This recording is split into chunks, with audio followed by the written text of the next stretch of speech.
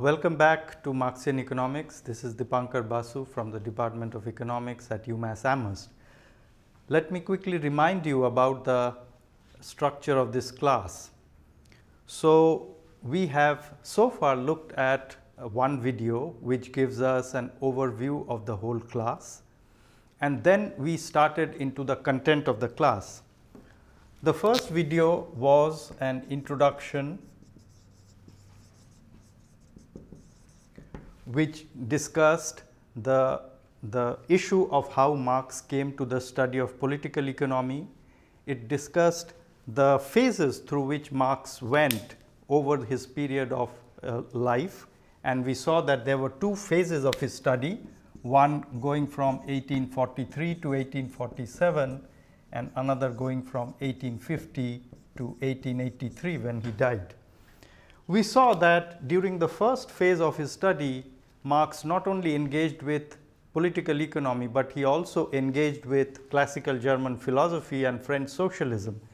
And what emerged from the critical synthesis of these three strands of European thought later came to be known as Marxism. Two key ideas that emerged during this phase of his study is the dialectical method and historical materialism.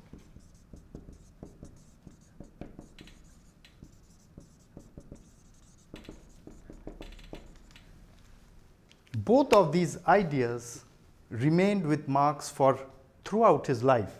So when he returned to his studies again in 1850, after he had been chased from different countries in Europe, he finally settled down in England in 1849, and he was able to resume his studies from 1850.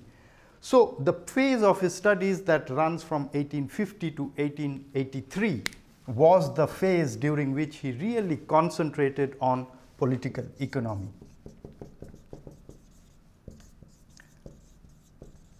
But during his phase, this second phase of his study, he was always guided by these two key ideas that he had worked out during the first phase of his study.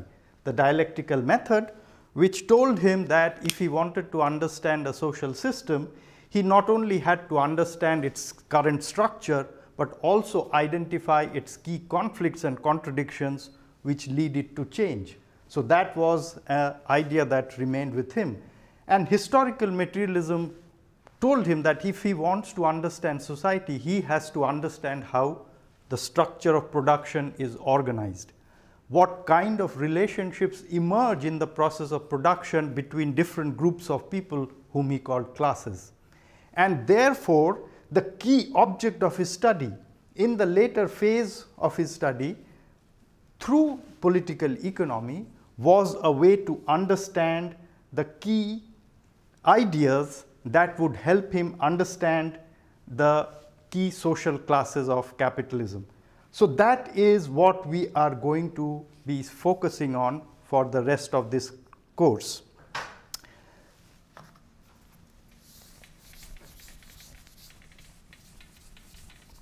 So that was the first module of the class. The rest of the class will be broken up into three modules, 2, 3, and 4. Each of these three modules will cover the argument developed by Marx in the 3 volumes of Capital. As we have said in the introductory part, this class is a study of the economic ideas of Marx. And the most complete and comprehensive picture of his ideas of economics is found in the 3 volumes of Capital. So that is what we are going to be studying. The first volume of Capital will be the focus of the module that we are going to discuss now. The next module will deal with volume 2, and the module after that will deal with volume 3.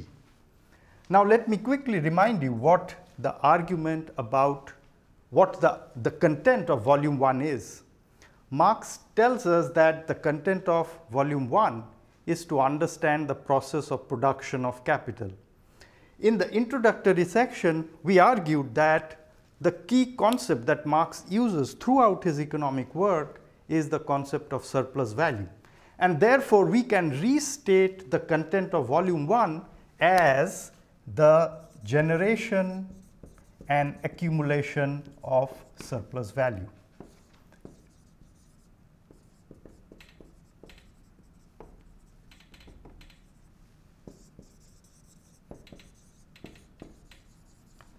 So, in this module, we are going to be studying the processes which are relevant to understanding the generation and accumulation of surplus value. Once we have done that, we will turn to volume 2, and the content of volume 2 is the realization of surplus value.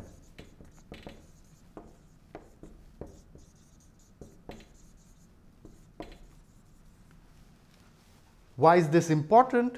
Because capitalism not only wants to generate surplus value, but wants to realize them in monetary form by selling the commodities. In volume 1, we are abstracting from issues that are relevant to this second question. How does the capitalist system sell all the commodities at prices that are necessary to realize all the surplus value that was generated? So, we will return to those questions when we discuss volume 2. After we have done so, we are going to be studying another important issue, which is how the surplus value that was produced and realized then gets redistributed in society and emerges as the income of different fractions of the ruling class. So, the content of volume 3 will be an analysis of the distribution of surplus value.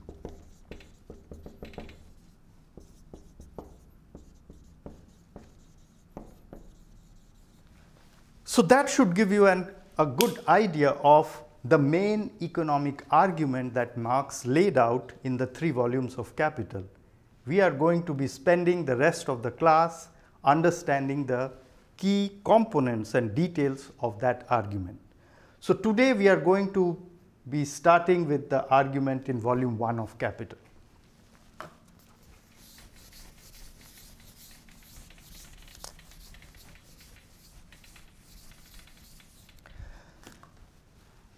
The content of volume 1 of Capital, which we are going to now study, is to understand the notion of capital. How does capital get generated? Now, we know that the generation of capital or the process of production of capital can be broken up into the processes of generation and accumulation of surplus value. So, to understand capital, we really need to understand the notion of surplus value. What is surplus value? Surplus value is something which is an excess of value. And therefore, to understand surplus value, we first need to understand the concept of value itself. Now, we will see that to understand the concept of value, we actually need to understand the concept of the commodity. So, that is why the beginning of volume 1 of Capital is an analysis of the commodity, because with an analysis of the commodity, we will be able to understand the notion of value. With the notion of value, we will be then able to understand the notion of surplus value, and with the notion of surplus value in place, we will then be able to understand capital. So, therefore, we are going to start our study of the political economy of capitalism as laid out by Marx in the 3 volumes of Capital with an analysis of the commodity.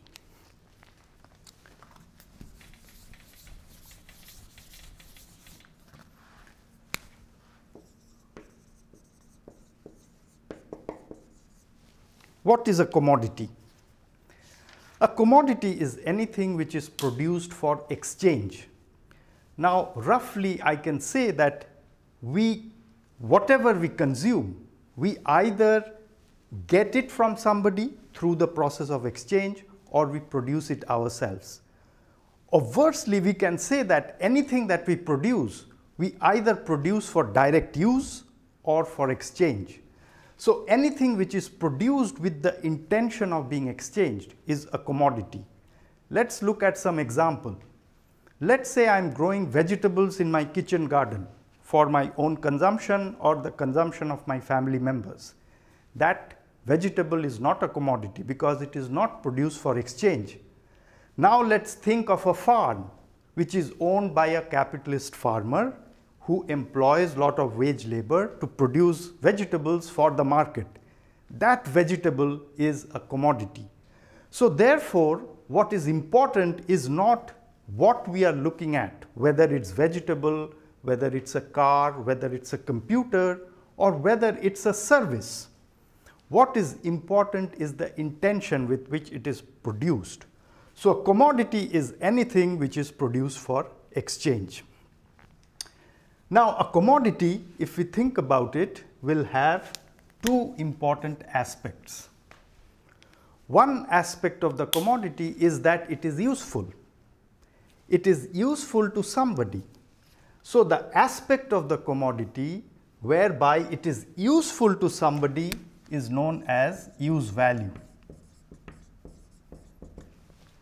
But that is just one aspect of the commodity. There is another aspect of the commodity. What is that? That aspect is that the commodity can be exchanged with other commodities. So the aspect of exchangeability of commodities, whereby one commodity can be exchanged with any other, is called by Marx as exchange value.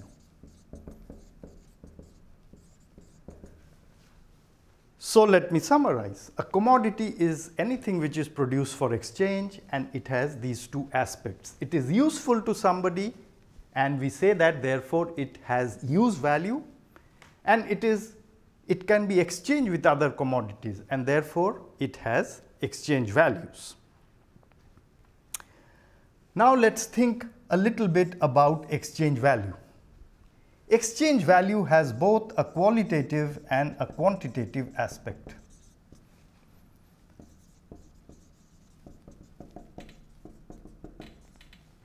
What is the qualitative aspect? The qualitative aspect is that a commodity can be exchanged with every other commodity. What is the quantitative aspect? The quantitative aspect is that a commodity, when it is exchanged with other commodities, does so in a definite ratio. For instance, one bag of rice will exchange with 2 tables. One table will exchange with 10 pencils. So whenever we think of commodity exchange, there are these two aspects. Any commodity can be exchanged with every other, and when a commodity exchanges with other commodities, it always does so in a specific ratio. Now once we have understood this, we need to ask a question which Marx asks in the very beginning of Capital. What can account for the exchange value of commodities? Meaning, what is it that can account for the fact that a commodity exchanges with other commodities and does so in a specific ratio? Now this is a very important and deep question, and the discipline of economics broadly provides two answers. One answer, which is what we are going to explore in this class, emerges from the classical tradition, which was worked out by Adam Smith, David Ricardo, and taken over by Marx and refined further. This tradition answers this question by saying, what can account for the exchange values of commodities is the labor that has gone into its production. Every commodity is the product of labor. And this classical tradition understands labor as being the key aspect of the commodity which can account for its exchange value. But let us pause and also think that there is another tradition, which is the neoclassical tradition, which emerged in the late 19th century, which provides a different answer to the same question. The neoclassical tradition says that what provides or what can account for the two aspects of exchange value is the utility that people derive from the consumption of commodities. Now, if you contrast these two different ways of answering that same question, you can see that the neoclassical tradition, which relies on the notion of utility to explain the two aspects of exchange value, is really a subjective theory of value. Because the utility that is derived by a person from consuming a commodity varies from person to person. The same shirt worn by different persons will give different types of utility, different magnitudes of utility. On the other hand, the amount of labor that has gone into producing a commodity, in this case the shirt, is an objective fact which does not depend on the subjective notions of individuals. If we can therefore build our theory of value on the notion of labor that goes into producing a commodity, we will have developed an objective theory of value. In this course, we are going to develop this tradition, and we are not going to engage in any detail into this other tradition.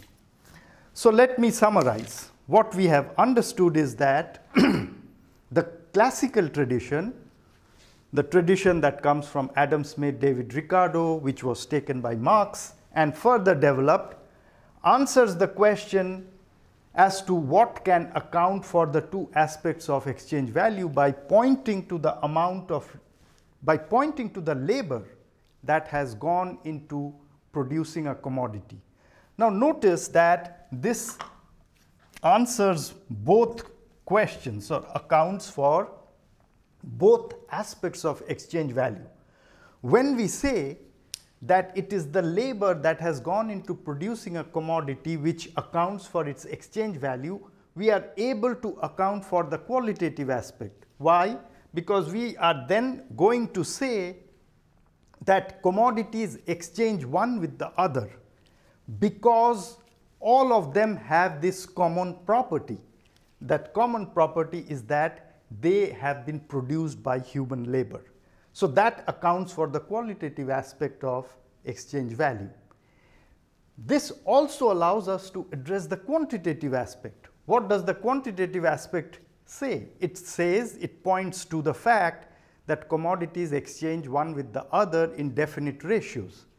When we say that it is labor which accounts for this quantitative ratio, we are in effect saying that two commodities exchange one with the other in the ratio that is necessary to maintain equality of the amount of labor on both sides of the exchange. Let's take an example. Let's say 1 bushel of wheat exchanges for 1 shirt. What does this say? This is saying that the amount of labor that has gone to producing 1 bushel of wheat is exactly equal to the amount of labor that has gone to producing 1 shirt. That is why 1 bushel of wheat exchanges for 1 shirt. If we, for instance, looked at another example, let's say 1 bushel of wheat exchanges for 10 kilograms of tea. If that were the case, then we would be saying that the amount of labor that is necessary to produce 10 kgs of tea is exactly equal to the amount of labor that is necessary to produce 1 bushel of wheat. And that is why they exchange in the ratio 1:10.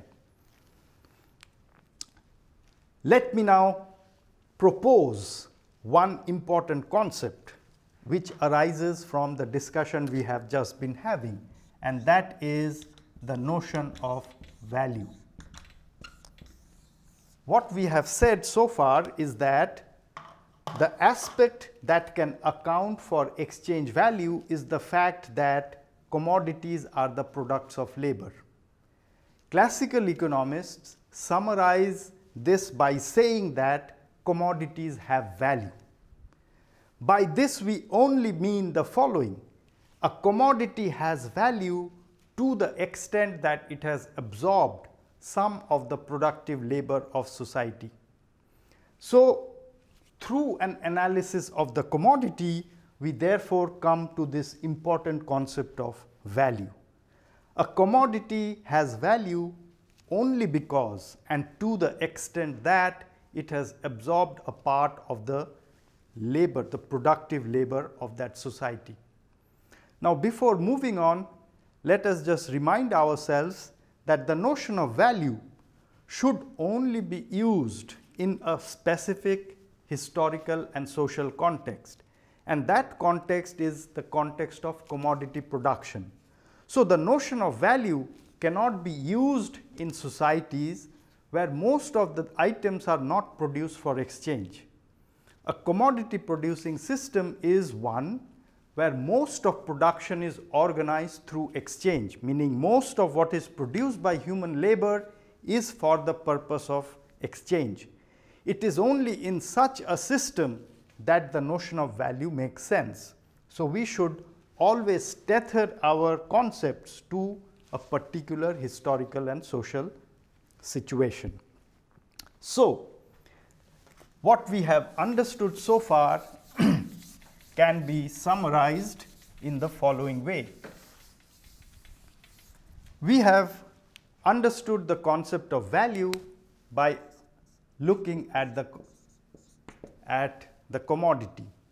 We have understood that the content of value is the labor that has gone into its production. Marx also calls this as the substance of value. So, we can say that the substance of value is the labor that has gone into its production. And what is the measure of value? The measure of value is the labor time, because the amount of labor that has gone into producing a commodity can be measured by the amount of time that that labor has been put into producing that commodity. So, the value of a commodity comes from the fact that it has absorbed some labor. So, therefore, the substance of value is labor. And how do we measure how much value a commodity has? We measure it by the amount of labor time that is necessary for its production. So, we have understood this important concept of value. Now, let me caution you that the idea of value, the term value, we use in different senses. We often use the term value in a normative sense. We say that something is valuable when we want to emphasize that that is good. When we say something is not valuable, we want to emphasize that that is bad. In the context of classical political economy, in the context of Marxist political economy, the notion of value is different. The notion of value is different from these normative judgments. By value, we will only mean the fact that a commodity has absorbed a part of the labor of society. That is what we mean by the notion of value. So, when you use this notion or term value, you should try to be specific. You should not try to say that something has value means that it is good, because what we want to emphasize, what we want to study is the relations that emerge in a system where most of the things are produced for exchange. It is for that context, it is for that purpose that this notion of value has been enunciated, and that is why we will use it. Now, this gives us a quick introduction to the notion of value, but we have to probe further. So, there are two different angles that we want to look at. One angle will relate to a qualitative question, and another angle will relate to a quantitative question. What is the qualitative question? What we will want to explore further with respect to the notion of value is the question of what kind of labor creates value. And the quantitative aspect that we will like to probe further with respect to the notion of value is how can we compare the value created by different kinds of labor. So, these are the two aspects that we need to explore before we can finish our discussion of value. So let's start with the qualitative question. The qualitative question we want to ask is, how do you, or what kind of labor creates value? Now let's start with some examples. Let's say there's a tailor who produces a coat, and there is a carpenter who produces a table.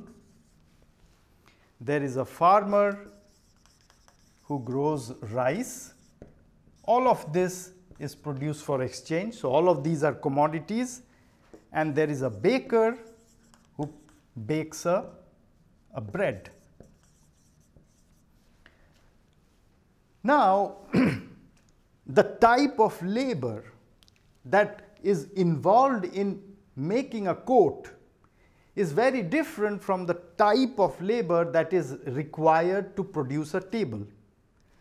To emphasize this, we distinguish between the notion of concrete and abstract labor.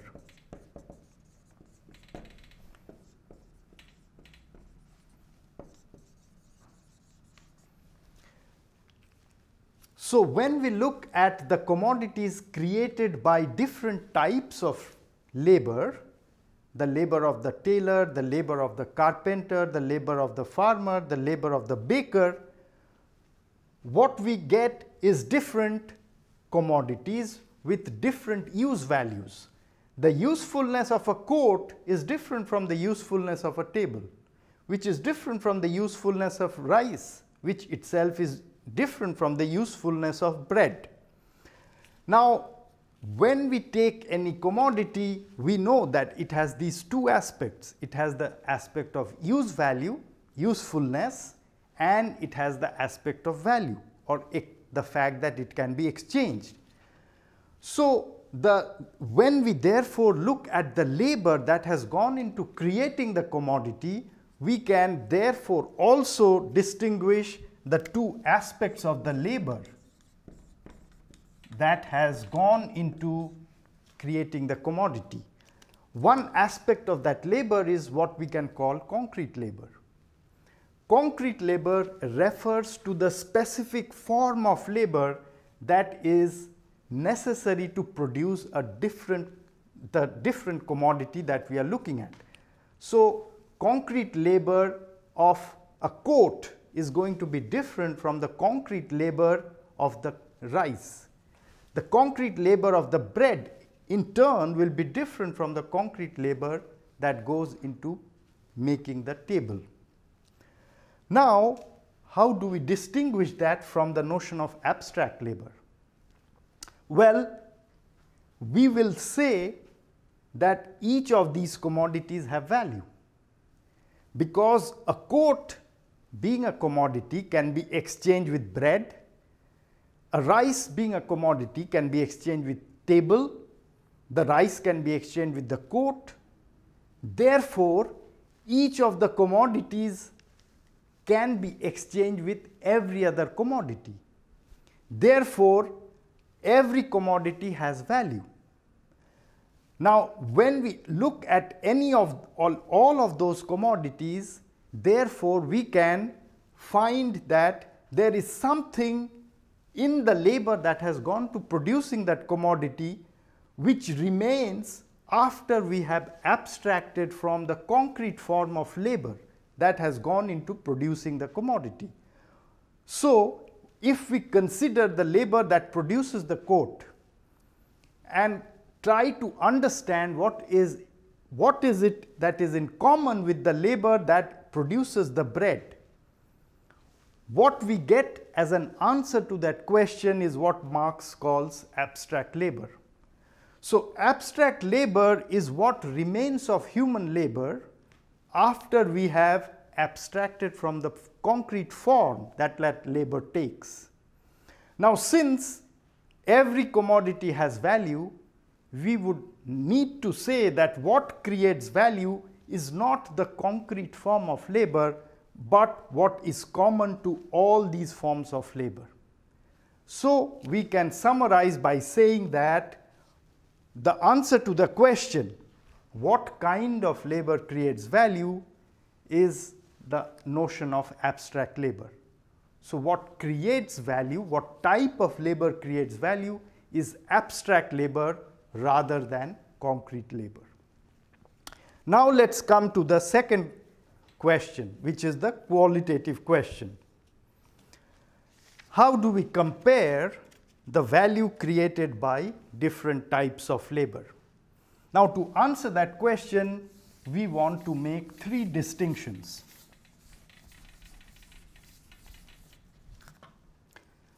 The first distinction we want to make is between complex labor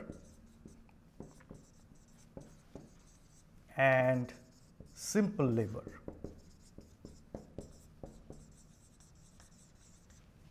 So let's take an example. Let's say there is a person who maintains cash registers in Walmart. Now the type of tasks that are needed to maintain a cash register does not require a lot of training, does not require a lot of experience. A person can be given the basic training to do the works required to maintain a cash register very quickly. On the other hand, if we look at a neurosurgeon who does very complicated surgeries of the brain, we know that the amount of skills that need to be imparted to make a person able to carry out those tasks is enormous.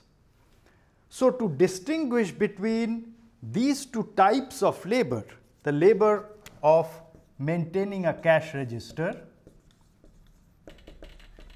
and the labor of a neurosurgeon, we would like to distinguish between simple and complex labor.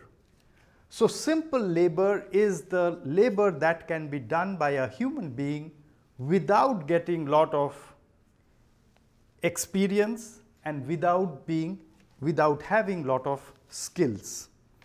Complex labor, on the other hand, is highly skilled labor, which comes from a lot of training and education and also a lot of experience. The importance of distinguishing these two is the following. If we take 1 hour of labor of a neurosurgeon and compare it to 1 hour of labor of a person who is maintaining a cash register, we would say that the value created by 1 hour of labor of a neurosurgeon is several multiples of the value created by 1 hour of a person who is maintaining a cash register.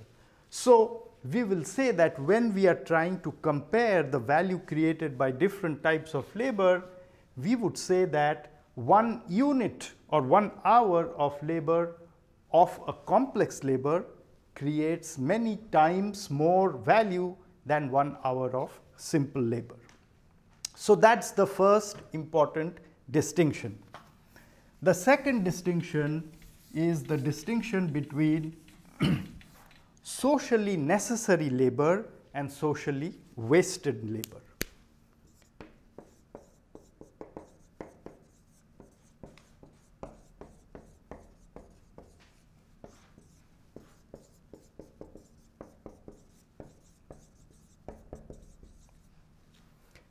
Now, what is the distinction here that we are making? Well, what we are trying to emphasize is that when we count or when we take account of the value created by labor, we always have two things in mind: the average technology that is being used and the average intensity of labor. The average technology that is being used and the average intensity of labor give us the average socially necessary labor to produce a commodity. So why do we say that value is created, or why do we refer to socially necessary labor? Because we want to rule out cases where a worker or a person produces a commodity using more labor than is this socially necessary average amount of labor. In that case, we would not like to say that the value of the commodity created by this other person who uses more labor than is socially necessary, that person has created more value. So to prevent our theory from saying so, we always refer to the amount of socially necessary labor needed to produce a commodity by referring to the average level of the technology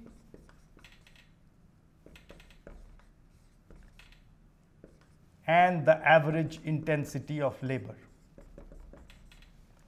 So any person, any worker, any commodity producer who takes more time than is necessary on average is going to be using or wasting some of his labor.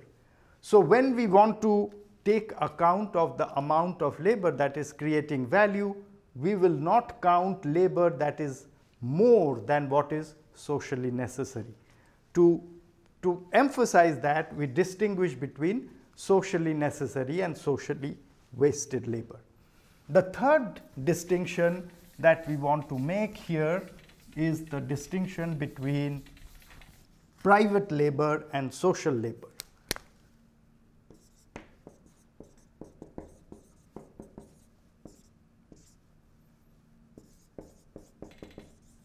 So let's go back to an example we looked at earlier. Private labor is the labor that is used to produce a commodity, to produce a use value not for exchange. So if I put in some time to grow vegetables in my kitchen garden, that is private labor. That labor will not be counted as producing value. On the other hand, any labor which is producing output for exchange, for the market to be sold, produces value. Therefore, to distinguish between labor which creates items for direct consumption versus labor which creates items for exchange, we distinguish between private labor and social labor with the understanding that value is only created by social labor. So now we are ready to summarize our discussion. Value is created by SNALT. What is that? S stands for socially, N stands for necessary. So socially necessary abstract labor time. The socially necessary abstract labor time that is needed to produce a commodity is the value of that commodity. There is one more issue we want to think about before we close our discussion of value, and that is important to prevent some misunderstandings. Many people think of the theory of value that we have developed, what is also known as the labor theory of value, as claiming that the ratio in which commodities exchange, that is the price of commodities, is exactly equal to their values. We will see when we come to our discussion of volume 3 of Capital that that is not true. So therefore, whenever we think of the labor theory of value, it is necessary to think of value at the aggregate level. One way to do so is to think of two things. Let's think of the total labor time of society. So the total labor that has been used to produce all commodities. On the other side, let us look at all the commodities that has been produced. The labor theory of value tells us that there is an equivalence between the total labor that has gone into producing items for exchange and the value of all the commodities together. So the equivalence that is asserted by the labor theory of value is at the aggregate level between the total labor of society and all the newly produced commodities. What that implies is that for any particular commodity, the price and the value might not be equal. They might diverge from each other. In fact, when we go to our discussion of volume 3 of Capital, we will see that there are reasons to believe why for each particular commodity the price and value will necessarily diverge.